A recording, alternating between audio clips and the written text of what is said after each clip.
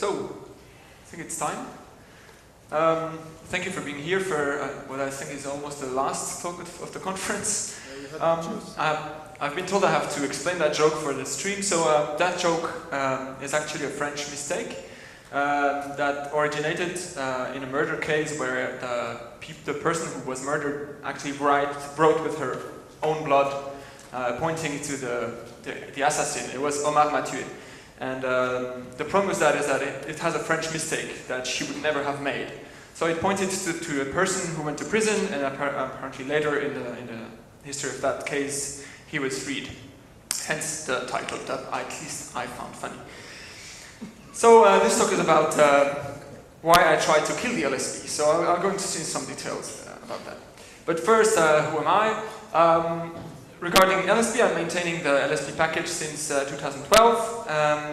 Since 2010, I'm the Debian printing maintainer. So sole founder and actually the more or less alone package maintainer. And since March 2015, I'm a member of the Debian Technical Committee and the current chair. But let's go to the beefy part of that talk. So we're going to talk a little about the Linux standard base, or familiarly called the LSB. But what is it really? So I thought it would be interesting to go look what the Linux Foundation actually says about the LSB. So the goal of the LSB is to develop and promote a set of open standards that will increase compatibility among Linux distributions and enable software applications to run on any compliant system, even in binary form. We'll come back to that.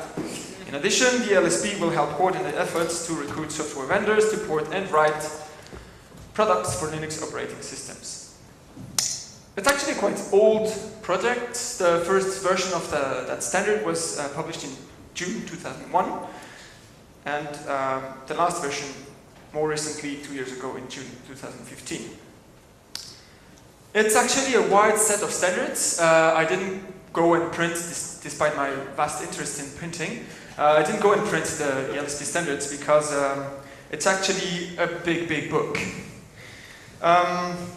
But the important thing there is to highlight what actually the goal is in terms of for the Linux Foundation. So the goal of the LSB is to enable software application to run on any compliant system, even in binary form. And that's actually the interesting part about the LSB. So this is just a graph that's from the LSB documentation or the LSB Wikipedia page, I think, that explains that we have everything on the Linux kernel side. They can break the things internally, but they guarantee stability on the API side, and we kind of have the same for the software. And that was the previous thing they didn't want to have, and then they could have Motion Builder, Siemens, NX, Katia 5, Maya, etc. that could be compiled against LSB and run on any Linux OS Alpha, Bravo, or Charlie. The LSB itself is 5 different aspects, actually. It has the file system hierarchy standard, things about the system initialization, in which Debian has an opinion there, the LSB release, the binary compatibility itself, and the Red Hat package format. We'll come back to that. So I'll go through these 5 aspects so that you understand the coverage of the LSB. So the FHS describes what we want to see in all LSB compliant Linux distributions. So these are the ones. I won't read them because you know them. But where LSB is especially picky is that it describes quite in detail exactly what we want to see and where. So we have, of course, home and root and mount and srv and /opt. But then in /usr, we also have all these. Plus, so I think I've met all of these, but then you have things like /var /lib /hwclock. I didn't know that existed. What? Okay. So, and it describes for each of these directories what they're for, what the writes are expected on these directories, if they're mandatory or optional on a Linux system. And of that, in Debian, we actually amended because there are parts of the FHS we don't necessarily agree with, or we have special use cases. For example, multi-arch, we have different exceptions to the FHS. So Debian is not FHS compliant. Debian is Debian policy compliant. And regarding the versions, we currently have the version 2.3 with some amendments. If you fancy that, please go read the section 911 of Debian policy.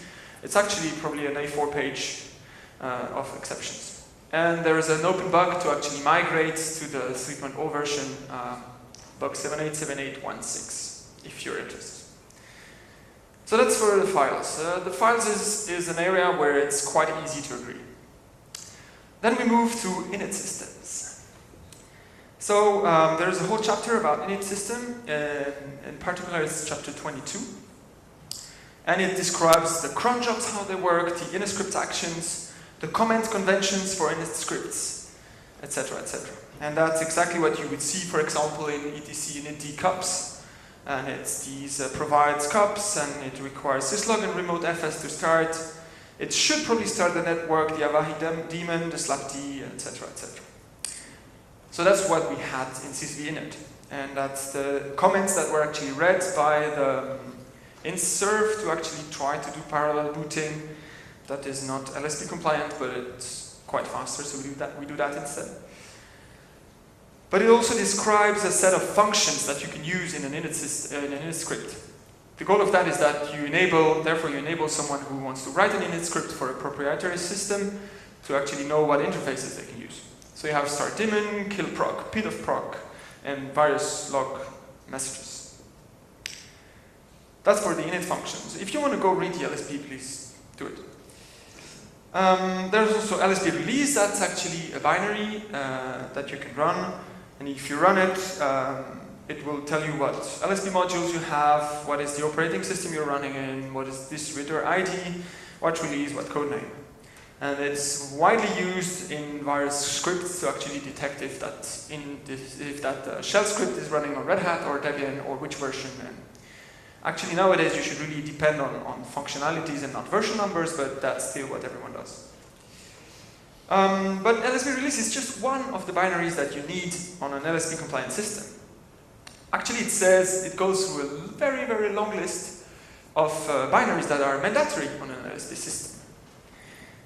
Batch, PC, I didn't know of call, for example, but yeah, I didn't go through all the list. So actually it defines 62 mandatory commands. And then we have the ABI, so that's the more complex stuff. Binary compatibility. So it goes in details in multiple base libraries. So you have libc, libm, libpthread, libgcc, etc., etc. You also have utility libraries, libz, libencurses. And you would think, oh, well, that's enough. But it goes on and on. So you have the X network security services, you have libx11, you have libice, etc., etc. So actually there are quite a lot of libraries that are mandated. And I took one specific example so that you understand why it's quite boring to read the standards, but also in which detail it goes. So if we take libz, for example, it says in chapter 15.2, it says this is the name of the library. It has that so name, and it has these various interfaces, Adler32, compress, etc. So if we go see what compress does, it says, so here comes the function synopsis, so it starts with a byte f destination, a ulong f destination length, etc., etc. Has a description and some constraints on what the output does, what the input does, and what exactly the function will do. And it has this verbose descriptions for all the functions in all the libraries that are documented. And if you see the numbers, it's actually 25,000 constants that are described in the LSB standard. It's 36,000 binary interfaces that are described in various details, etc., etc. So it's quite a lot. And apparently there was hope. I found this article the other day, newsflash from IBM in 2002. The problem is solved. Linux has taken the next evolutionary step beyond the source code compatibility of Unix. Instead of porting or rebuilding source code from one Linux release or distribution to another, Linux has achieved binary compatibility between them all. So we could have just stopped in 2002, right? But of course, there are other things that are slightly more confusing for people like us, is that the LSB mandates that you have an RPM binary that works on your machine. So it does not require the implementation to use RPM as the package manager. It only specifies the format of the package file and requires that implementations must have some method of installing conforming packages. I could go into much more details about what the LSB is, but you're probably more interested in what we have done actually in Debian. So in Debian, we've had multiple packages to actually try to go in the direction of having LSB support. The first one was Alien. Who has used Alien recently? Wow. I'm surprised. So it was introduced in 1997, just in time for Bo, and it converts RPM packages to Deb packages, and I think it also converts Deb packages back to RPM packages. And its point is that it also will try to do things with the dependencies and depend on LSB core, current version, or LSB this current version. But we also introduced the LSB package in 2002 in time for Voodoo, version 3. So in July 2002 for Woody we had LSB 110 at the time, and there was a separate binary package for LSB release. And there was just one LSB binary package. This package provides an implementation of version 1.11, 1.10 of the Linux based for Debian on this only architecture with the Linux kernel. But I have highlighted that part about it, I think it was in the news file or in the changelog. It's one of the first compromises that Debian has done about the LSB, and we'll see more of that later. So LSB 1.1 assumes a 2.4 kernel, but Debian ships a 2.2 kernel, so we're not compatible. But we still have some sort of layer to actually try to do it, but we're not. Then in Sarge, after a very long freeze, June 2005, we had LSB 2.0, and LSB release was reintegrated in the LSB source package, and we had LSB, LSB base, core graphics, and CXX. And it was the first appearance of that longer message that says that the intent of this package is to provide a best current practice way of installing LSB packages on Debian. Its presence does not imply that I or the Debian project believe that Debian fully complies with the LSB. And it should not be construed as a statement that Debian is LSB compliant. We'll come back to that later as well. And as a slight diversion, I'll also take a little time to talk about the LSB base package. Who has the LSB base package installed in the machine? Well, you should all raise your hands, you will see why. So this package only includes some init functions that are mandated by LSB. So a little shell library may be used by other packages, initialization scripts for console logging and other purposes. And it came along with well with sysvinit. In September 2005, sysvinit started to use the LSB base functions and therefore depended on LSB base. And in February 2006, it actually modified the init script templates that everyone was copy and pasting to create new init scripts to actually use the init functions. So if you take a look at the popcorn graph of LSB base, you see that at some point there is a change, and that kind of means that since 2009 everyone has LSB base installed. As soon as you have one reasonably complex init script and or sysvinit installed, you have LSB base, which makes it a quite scary package to maintain, I can say. So going on through the releases in Debian Edge 4.0 in April 2007, we introduced new packages, LSB Desktop and LSB Qt 4. And in 2009, we had LSB 3.2. And at that point in time, kind of started the long and slow ossification of that package, because it was quite actively maintained by Chris Lawrence before, from 2002 to 2011, after a stretch freeze. But he had other things in life and couldn't continue to maintain it. Is it squeeze or stretch? It's probably squeezed, yes. Squeeze was frozen in 2010. Oh, yes. And there's a mistake on that slide as well. That's what you get when you dive in history. So when Squeeze released in February 2011, we were still, so the only support The only support we had was LSB 3.2, despite the fact that 3 years before we had LSB 4 that was released. So there was basically 3 years in which nothing happened on the LSB front for Debian. And as you know, we have a famous distribution who was already maintaining a different pile of code to try to achieve LSB compatibility on their own. So Ubuntu, since 2004, had people working on an LSB compatibility layer. So in 2009, when we had version 3.2, they had already the 4.0 LSB compatibility layer for Karmic. And then came Hope. Or I just adapted the package. So in 2012, I saw that the LSB package had some bugs, so I started to do some NMUs and prepare the package for Wheezy. Many mistakes. And one of the part of my job was to backport some of the Ubuntu modifications. And of course, we had different opinions of how PID-of-proc should go find its little bits here and there to find what the PID of a process should be. And I don't think we ever managed to actually merge that properly because it's quite hard to test all the little corner cases. But we backported quite a lot of the Ubuntu modifications, in particular things like the LSB invalid MTA to make sure that you don't actually have an MTA on your machine, but you can pretend that you do. And as I said before, as everyone has LSB base, it's kind of scary to upload a new shell init functions thing that you have tested only on your own machine.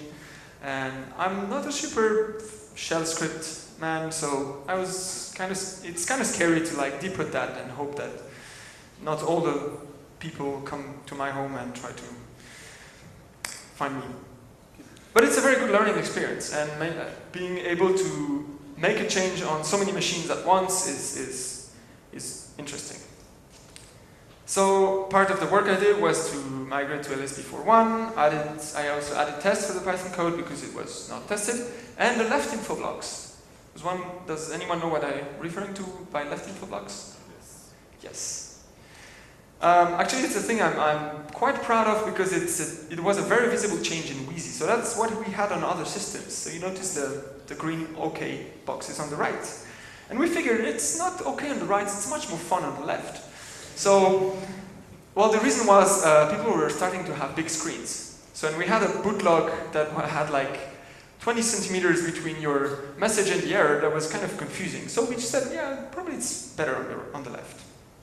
It's not a big change, but it's also funny to see that appear on various people's systems. But there's also the time for the first compromises, as we saw the other one before about the kernel. Actually, Qt3 was not released in Wheezy, but it's still mandatory for LSB 4.1, which was the LSB release at the time. So that was the news entry that was explaining that we had an explicit and Debian-specific derogation from the LSB 4.1 specification, and if you wanted to have an LSB package that needed Qt3, you needed to go find it in Snapshot, basically. But if you look at the dates, it's 2012, and Qt3 was deprecated since 2005, and that's a quite long time in the history of software. I mean, seriously. So, and then came disappointment. From the distribution point of view, LSB is interesting because it's a single go-to code for system initialization. It was before systemd, of course. Because you had one place where you could put logging functions and PID-of-proc things and all the things that everyone has to re-implement on their own in one single place. So at one point in the package history, we started to add more functions there and tried to convince the various maintainers of init scripts to tell them, look, don't do that complicated thing on your own, just use that code. It's tested, everyone uses it. So LSB-based and init functions are interesting for that, from the Debian point of view. We're also shipping something that everyone expects on any Linux system, that is LSB release. And it doesn't necessarily make sense to remove it. And we had some packages to serve proprietary software, LSB core, LSB desktop, for example. There are various packages out there that just expect that to exist. But then came a new init system.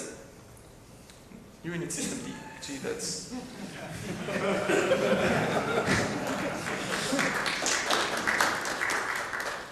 I'll fix that. So, systemd came, and it's not at all mentioned in LSB. And LSB assumes that you have sysv init. But if you have sysv init present, but it doesn't run sysv init, then the LSB kind of conflicts with that. So you're supposed to keep sysv init around or keep it running, while Debian was starting to move towards systemd. And for real, I mean, I searched. I really tried to find LSB compliant packages. The only ones that are of reasonable use by people that use Debian or Ubuntu is Google Earth and some very old Epson printer drivers. And I'm yet to see any other.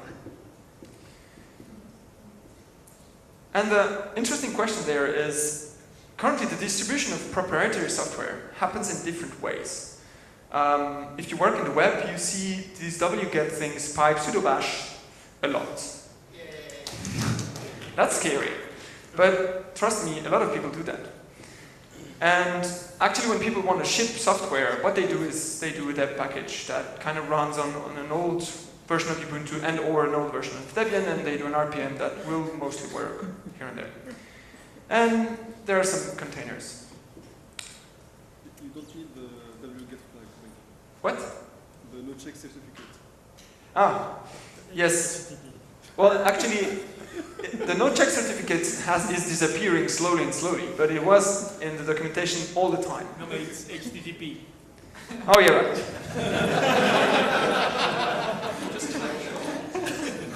That's because example.com doesn't have HTTPS.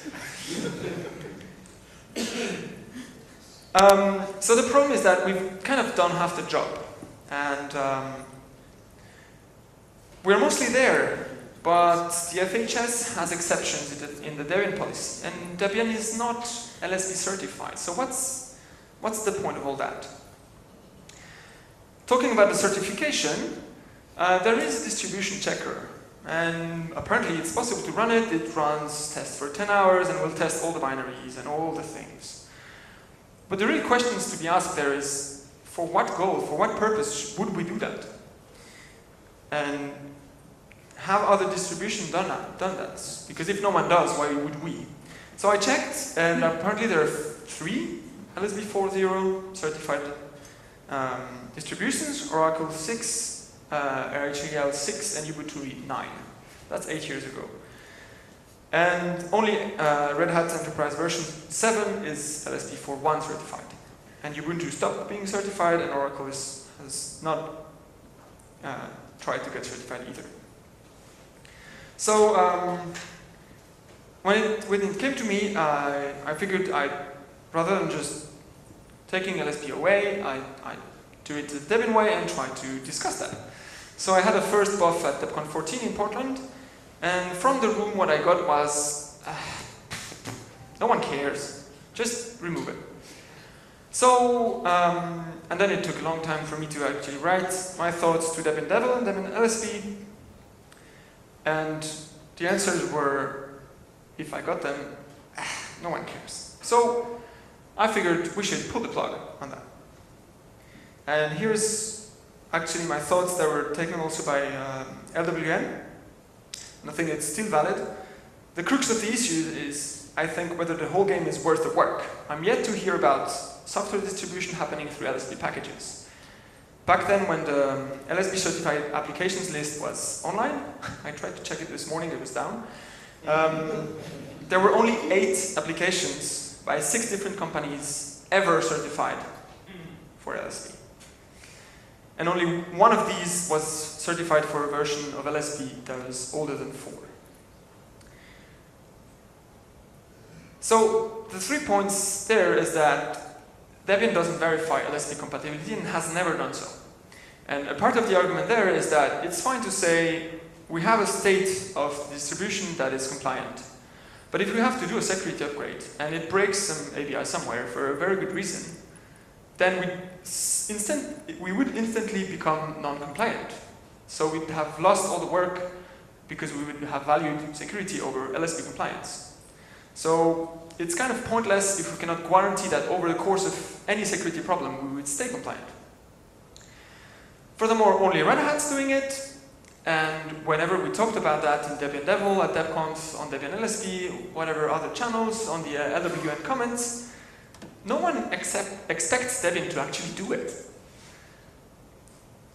Another problem is that it's not like we're a big team maintaining an LSB compatibility layer across the archive. I was the only one, and I'm not interested in LSB. I was just interested in fixing bugs for Wheezy and making sure LSB didn't have RC bugs.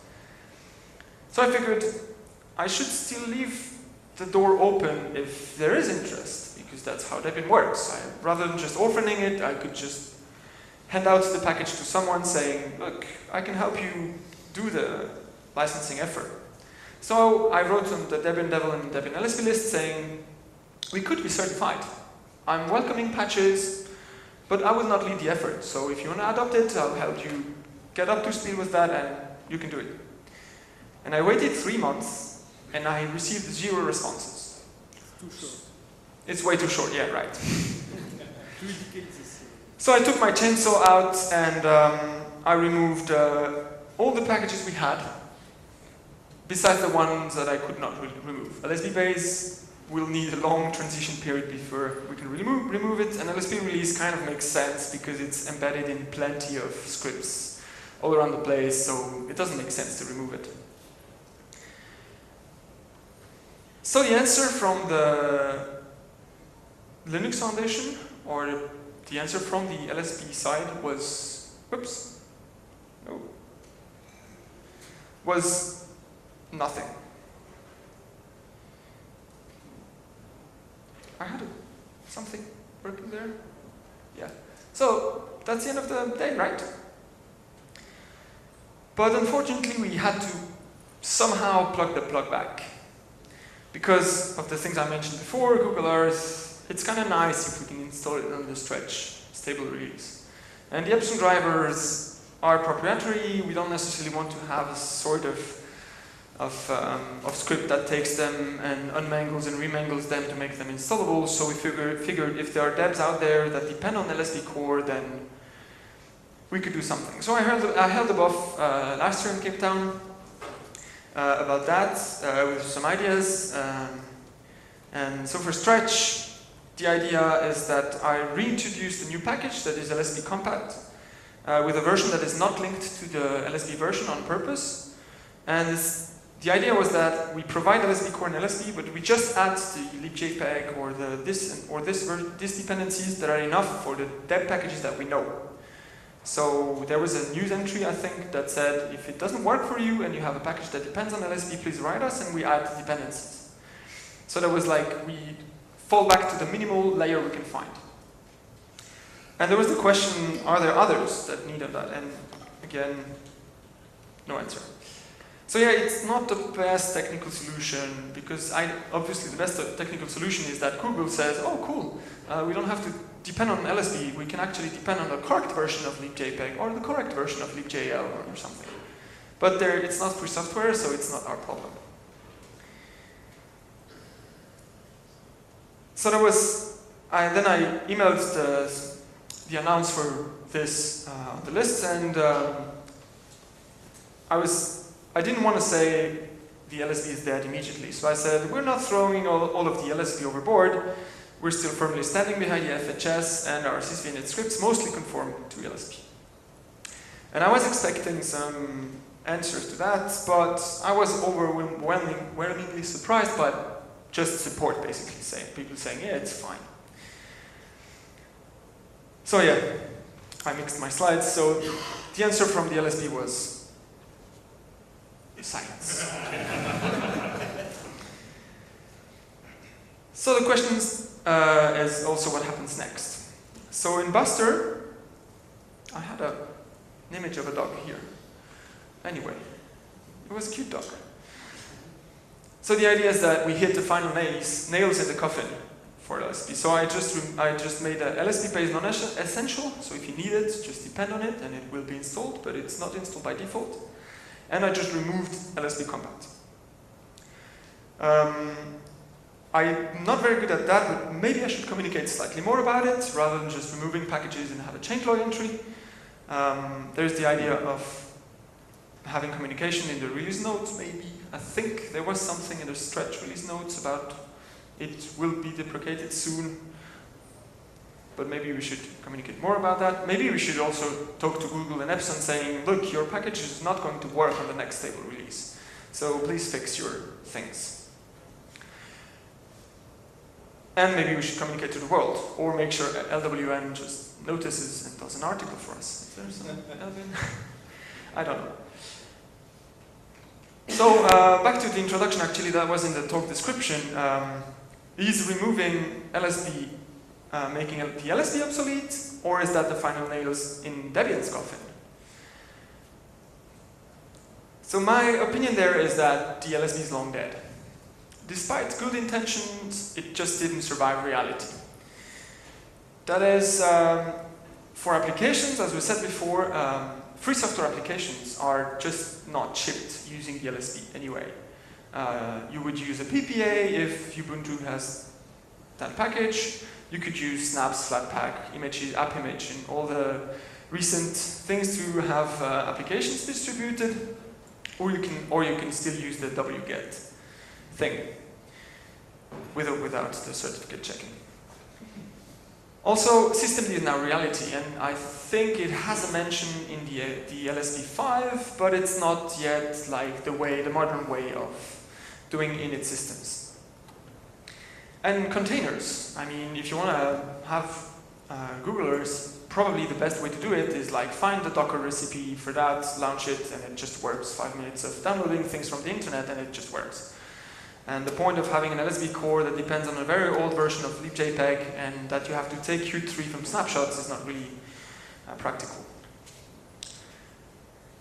Then on the side of distributions, there's the point that the standards is what is in production and not the inverse. So we are not building Debian to fit whatever LSB thinks is a good Linux operating system. The LSB is trying to encode in a document what our experience has shown is a good Linux system. So it comes to the point that the standardization process for the LSB has been way too slow. It would have been ideal if they had multiple updates in a stable release cycle, and then we could have considered, like if we had a vivid conversation with them saying, oh, we'll have that in the next stable release, so if you could update the standard, then we could be all on the same line. But it was quite slow. Binary compatibility, we all had fun about that. The start of the talk is a chimera. We know how to build software and make it run, and we know it's kind of hard to make that run everywhere. And we don't want to all do Java. But there are surprising things that happen. Apparently nowadays you can run Ubuntu binaries on Windows, so it's not impossible. And there is also the point that we might have foreseen initially is that corporate-backed distros have a direct interest to keep their clients captive. That means that Canonical has an interest to have people actually use PPAs and use things that work on Ubuntu because that makes it more popular. Red Hat or Fedora have an interest to make sure that people can easily create RPMs because that makes their distribution more popular. And no one is really backing the idea of the LSB with how good it could work. And innovation was not happening on the LSB side, it was happening in these distributions, and PPAs are a good innovation for that. The other side of the coin is that we don't need the LSB. Debian does not need the LSB. Our role, the Debian's role in the Floss ecosystem is established now. Maybe it was not at the time of LSB 1.0, but nowadays people have heard much more about Debian than they have heard about LSB applications. Ubuntu, with its PPAs, have also vastly democratized the Debian packaging. Many more people actually do Debian packaging. They might not do it as we would like them to do it, but it happens. And we see binary packages on PPAs, and then you have all the automated build-id, blah, blah, blah, and you can just install that and it mostly works. And this fantasy of having one single LSB world on top of all the distributions is just not how it works nowadays. So you would do either both an deb or and an RPM package, or you would do either of those. But it's a reality now that you have to do one deb and one RPM at the very least if you want to ship to users. So some closing thoughts. I think I'm quite on time. I'm surprised. Maybe I talked too quickly.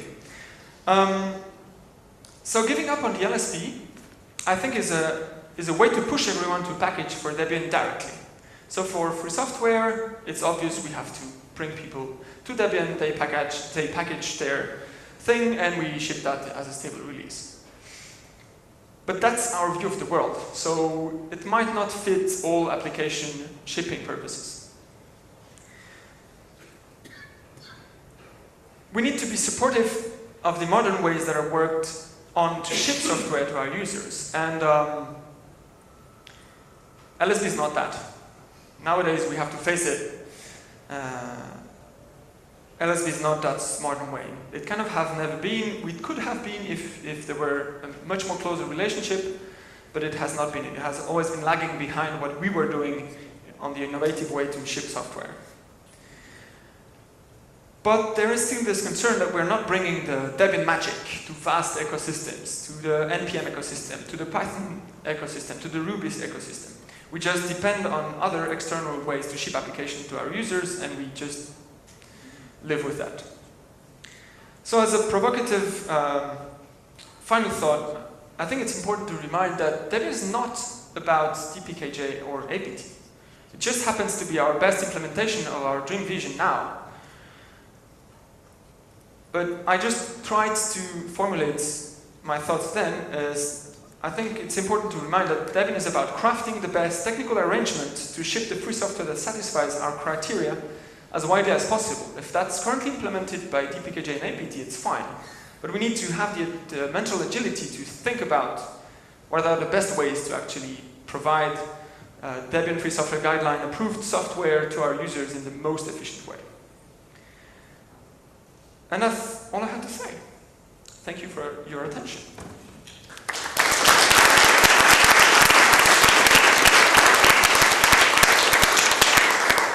Hi. Hey Didier. Awesome talk, great story, good description of what's happened. You have compelling arguments. I think you're doing exactly the right thing. Really good stuff. Thank you. I do have direct experience of the LSB process myself. When we were bootstrapping OMHF 3 cycles ago, I got involved. There was some discussion as to whether or not we should add ARM as an architecture to the LSB because some proprietary people might need it. So I got involved in some of the regular conference calls. We started working through the process, and that was when I realised that LSB was dead. It was basically doomed to. There were a few reasons, and you've picked up on several of them. Red Hat were paying lip service and nothing more because exactly they didn't want to make it possible for people to run proprietary apps on other systems. They wanted people to run it all on Red Hat. There were never enough people involved in the LSB to be able to keep going. So it's not just they don't care, they're not talking to us. Just like you're a single maintainer, I saw there were essentially 3, maybe 4 people involved, and they had a vast amount of work to do. So when I was looking at it, they were talking about Qt4 and then Qt5 with this vast amount of work to do, knowing full well that they'd never get there. It's a crying shame. It seemed like a really nice idea at the time when they started in 2002. It's dead. Let's move it away. Thank you. Hi Didier. I concur with Steve. I too have a history of sitting in on some LSB conference calls, and I can only say I don't know what his time frame was. I think it was a bit after me. But it certainly looked the same there, and a lot of what slowed them down was the fact that they were also trying to go to ISO and synchronize with them. And the ISO has its own massive bureaucracy to deal with, and it was a handful of people at LSB trying to cope with that.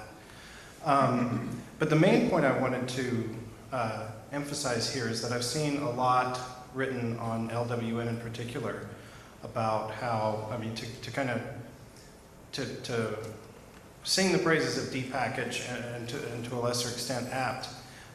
It seems like a lot of these groups that seek to circumvent the tedium of going through a distributor, as for instance OpenSSL famously complained about, they end up tackling the packaging problem because, well, you know, by God, they're going to do it right this time. And they rapidly run into the same problems that RPM and dpackage ran into years ago and found solutions for. So perhaps, you know, there was an interesting talk the other day on containers and flat packs and stuff like that. But perhaps what we can best do to interface with these communities is not so much find ways to repack what they're doing, but to help communicate the knowledge and hard-won wisdom we've obtained by attacking these difficult problems. Just to point out one of the most notorious is that you know, the package dependency graph is directed and cyclic. We all, those of us who study CS in our undergraduate years spend a lot of time with acyclic graphs, but cycles are a real pain in the butt to deal with. And that was one of the big problems I believe Jason Gunthorpe had to solve with apt. That's just one example of the kind of real painful experience that we've learned from and solved, and then maybe we can help these other communities. And you know, in the meantime, perhaps a good relationship with them will lead us to a closer technical working relationship, so that things aren't completely gross for people wanting to run NPM or pip on a Debian machine. Yeah, thank you very much. What is the status of snap packages in Debian? I don't know. I think, from what I've heard, I think you can find snapd packages to install on Debian and then run snaps, but I'm not sure it works in main now. But if anyone from the room has more information there, all welcome.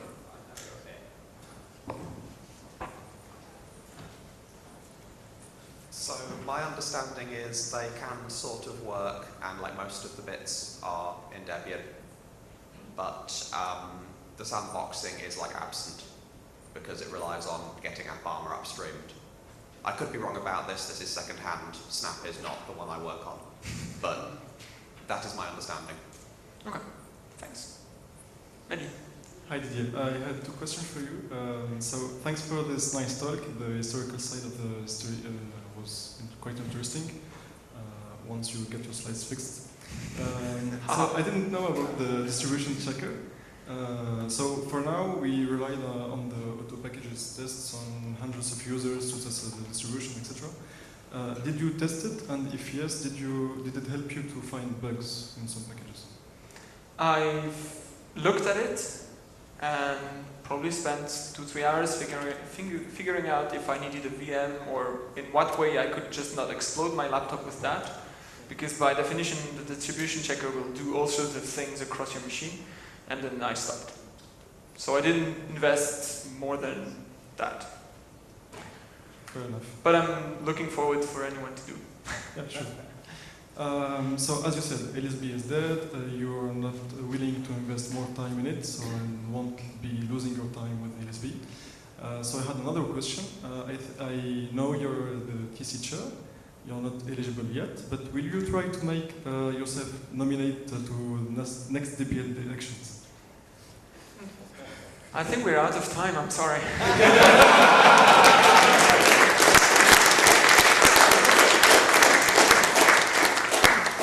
No, to answer that differently to that question, I'm not sure the DeepL role is the best to address that. I think it's a conversation we should all have to find technical ways to bring the Debian good things across the space. But yeah, fair question. Simon.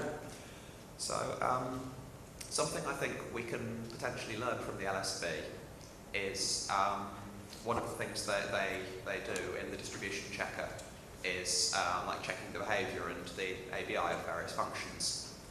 And I've like seen some of the other side of this from like the GNOME community, for instance, because GTK is one of the libraries they test. And so some of the tests for GTK, it turns out, the LSB checks that there is particular behaviour, and the GTK developers look at it and go, that's not what we meant, that's a bug, we should fix that. But so, you know, if we're testing for particular behaviour, we should like talk to our upstreams and check that the behaviour we're asserting is actually what they wanted. Yes, I would welcome more automated testing. Good. Thank you everyone for your attention, and have a nice trip back, because it's soon the end.